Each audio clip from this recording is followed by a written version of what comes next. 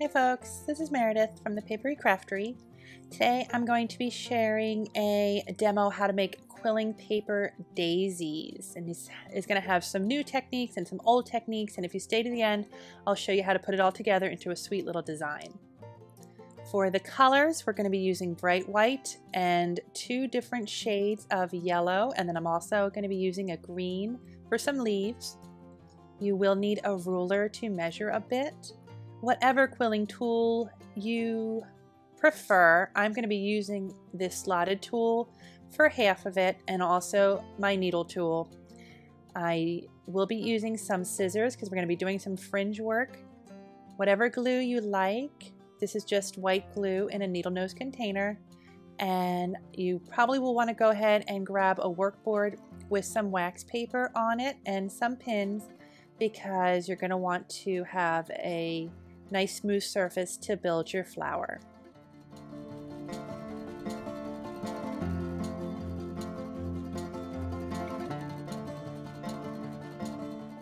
We're going to start by making the center of the daisy, and this is where the two different shades of yellow paper come in. I have a pale yellow and then also a deeper yellow. Doesn't matter how long these strips are, but what does matter is that they're the same length. I'm using them straight off the roll, so they're about 18 inches long.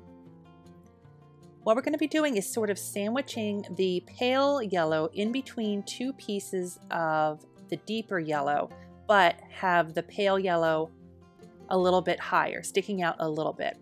So what I do first, that you just saw, was run some white glue around one edge of the darker yellow. I just do a little bit at a time, especially to start with, because I want to make sure that I don't go crooked. It's very easy to get this off center, and then after a while it's going to completely go off the edge. So I just do about an inch to start and line it up so that the pale yellow is just on the edge and then hangs off a little bit. Then I fold back the pale yellow, and do a little bit more glue around the edge, bring it back over, and get it all lined up again. Now I'm doing this on this entire sheet, this 18-inch sheet. You do not have to do that. You can just make it the size you're going to need later for the individual flowers. Each daisy is going to use about between a 4 and a 6-inch length of these sheets that are sandwiched. So it definitely will probably be easier to just tear off even lengths of the paper and just do, say, a 4-inch or a 6-inch strip like this. If that makes you feel more comfortable, especially in the beginning, go ahead and do that. But here is the finished length. So I have the dark yellow and then the pale yellow on top of it. And now I'm going to use a second piece of the darker yellow and line that up right on top of the first piece. So on both sides, I'm going to have the pale yellow sticking out a little bit higher than the darker yellow. So now I'm going to be putting glue on the other side and then lining up the dark yellow on top of that. Again, trying to make sure that it doesn't go crooked off the sides. But now you can see that the dark yellow, I know it's hard to see because yellow is a light color, but the dark yellow is lined up right on top of each other, and then the paler yellow sandwiched in between, but coming out a little bit further. So now I'm going to continue on the rest of the strip, just doing a little bit of a glue at a time, just to make sure that I don't go off the edge and that everything lines up nicely.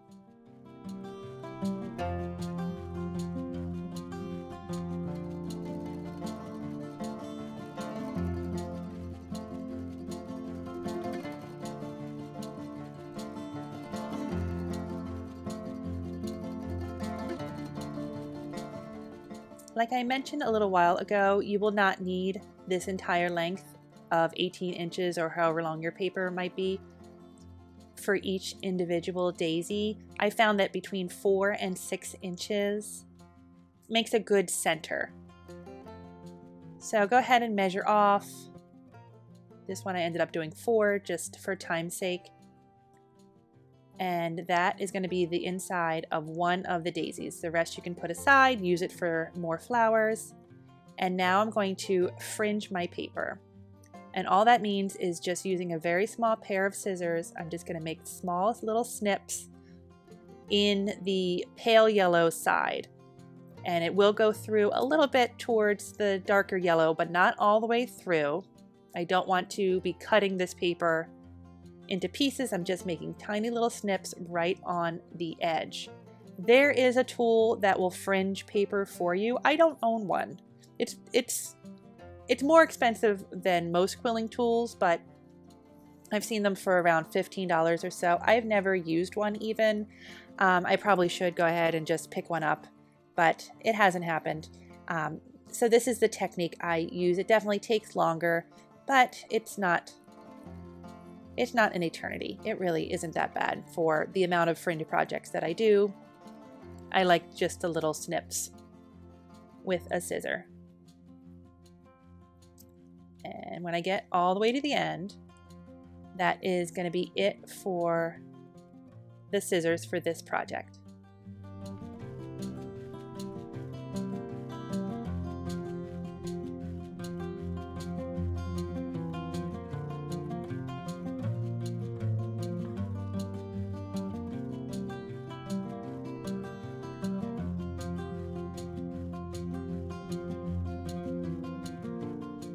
After that entire strip is fringed, I'm going to roll it on a slotted tool into a tight coil. So just roll it all the way up from end to end.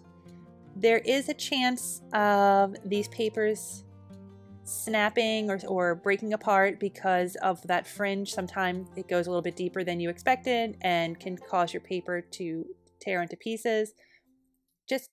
Just glue it back together. It's not a big deal. We're not going to let this open up, so it's okay if you have to glue it in pieces. This one worked out pretty well, but I've had plenty of them tear into 2 or more pieces.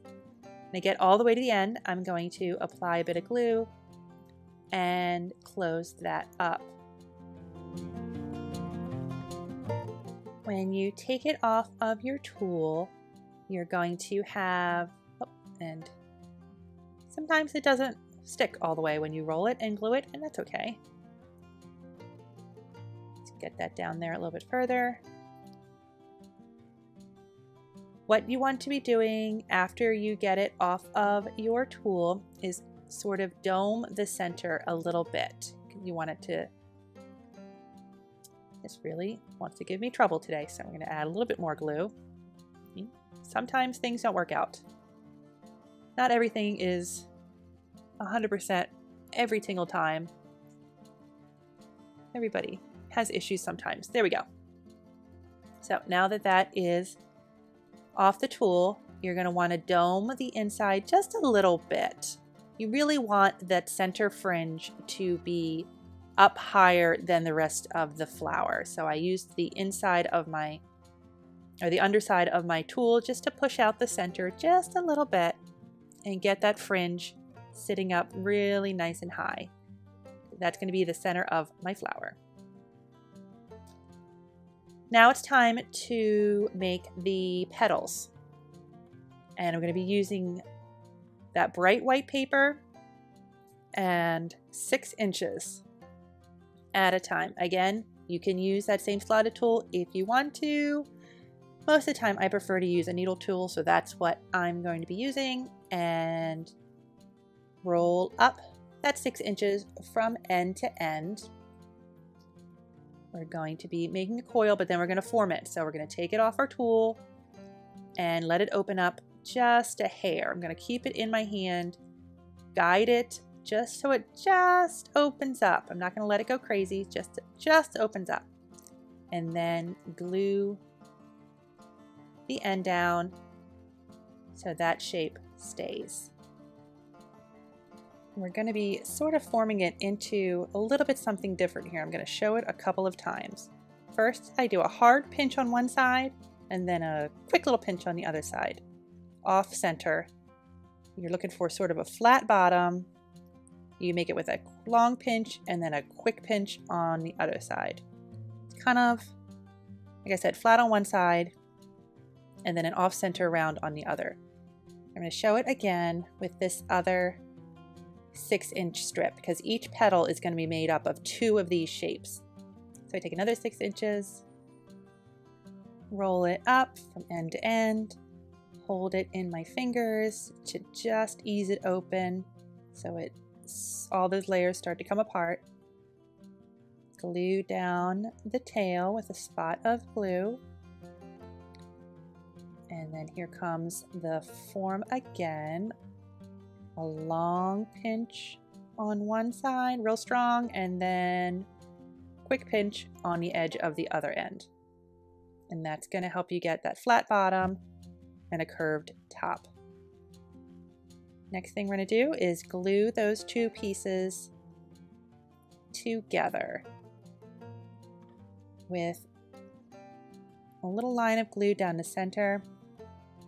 We're going to glue them flat side to flat side.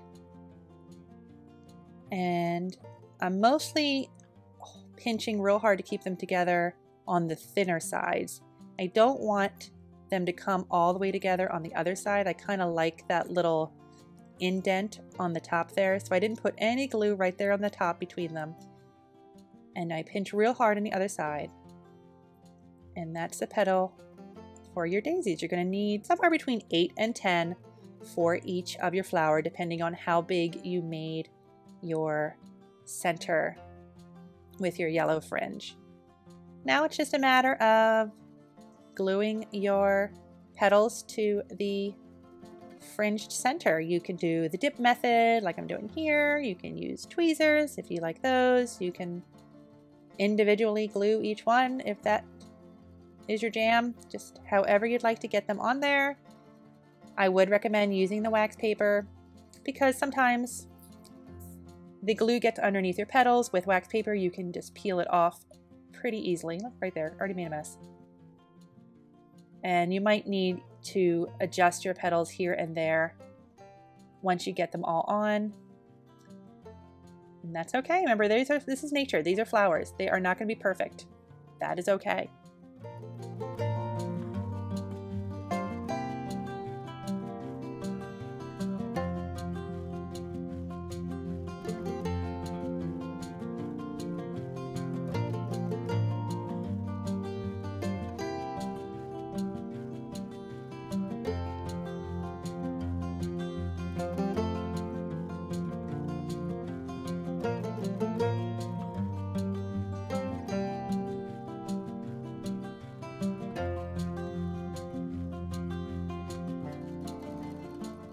Now that you have your daisies done, you might want to go ahead and add some leaf type greenery things to it as well. So we're going to do that right now. First thing you're going to do is take any green you like. This is a leaf green from Craft Harbor paper, and we're going to make a double thick length. And to do that, I tore off a strip. It's about 6 inches long, but that's going to be way more than I need for this demo. I fold it in half and then I run a solid straight line of glue along one half of it. Fold it over. And then I'm going to get that all lined up, run it between my fingers a few times in every direction. Make sure the glue is nice and spread. And when that dries, it's pretty thick and it's pretty sturdy, and it's great for making branches or any type of outlines. I do have some videos on this, and I will link that in the description box down below. I do have a strip here that's dry. It's a little bit easier to work with when the glue dries because, like I said, it gets really nice and stiff and hard. I'm going to take that, my workboard again, put my wax paper on it, and get this little stem for my leaves lined up with some pins. And then this strip is about 2 to 3 inches long. I didn't measure it, I'm just guessing here. About 2 or 3 inches long. And what I'm going to do now is roll it up all the way end to end. Needle or slotted tool will work fine. Let it open up just a hair. And add a little glue to set the end.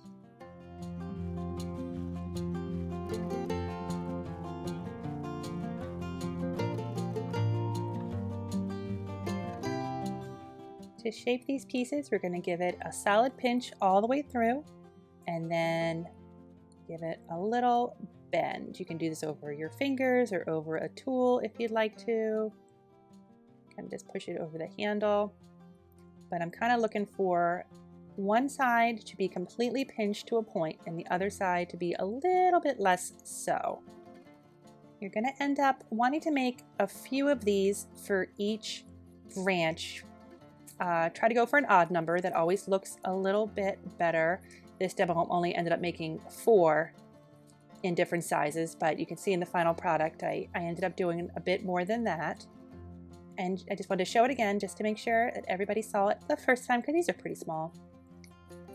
Roll up a short length all the way and glue the end.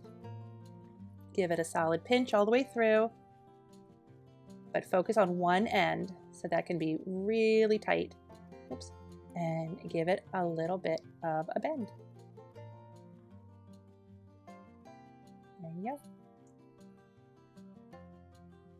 Again, you can attach these any method you like. I always like to do a little bit of a dip. It's just, I find it's a little bit more efficient. Takes some less time. And I'm not sure why I started on the side here. I've never done it that way, but that's what happened today. What I would normally do is do a little bit of a dip and start with the smaller pieces, because again, you can make these little shapes in different sizes. Put a small one right on the tip, just like that, and then do a couple on either side to end up being 5. I think 5 looks really nice.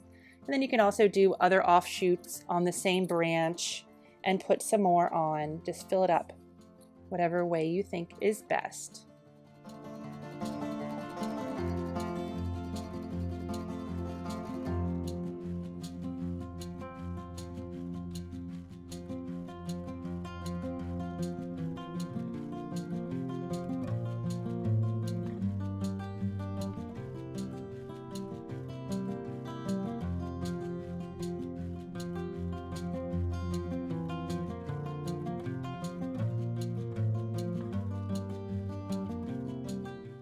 I wanted to make sure I showed a finished project with using these daisies, so I ended up using my heart template, which I've used in a few videos and I'll link down below.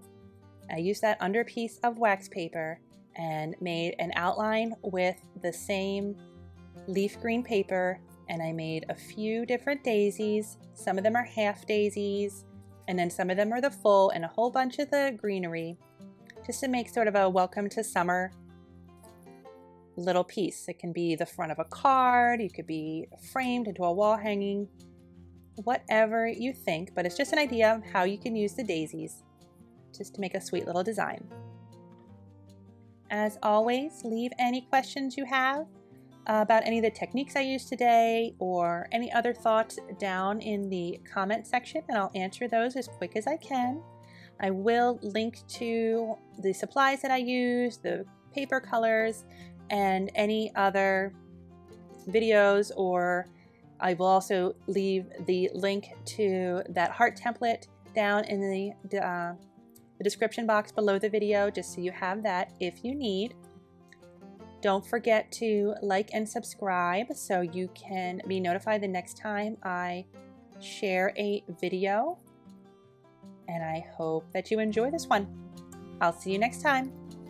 Bye-bye.